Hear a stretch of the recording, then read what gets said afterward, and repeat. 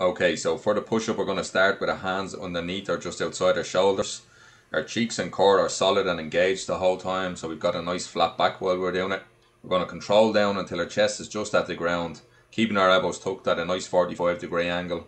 And from there, power back up and push all the way through at the top, so we get a nice spread of our shoulder blades at the top. And for our regressions then, our preferred regression is a bar across the J-hooks in a rack. So this allows us to adjust the bar up or down, making it easier or more difficult. After that then, we can go on a bench or some sort of elevated surface like a plyo box. And then lastly, we can go off our knees. On this one, we just want to make sure that we still maintain that nice solid torso and that we're nice and straight the whole time.